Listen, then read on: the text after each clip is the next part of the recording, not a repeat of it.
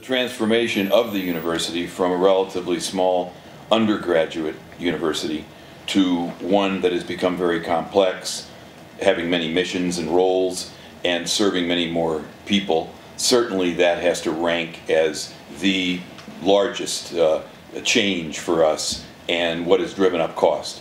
The other one, I think, is the changing landscape of higher education brought upon us by changes in society, increased regulatory efforts by federal and state government.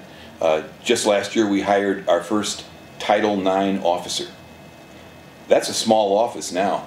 I don't know how small that office is going to be in 4 or 5 years because this whole issue of sexual assault on and near campuses has become a primary focus of the President of the United States, of university presidents, and it has caused the federal government to say, we're going to impose upon you new regulations that require staffing.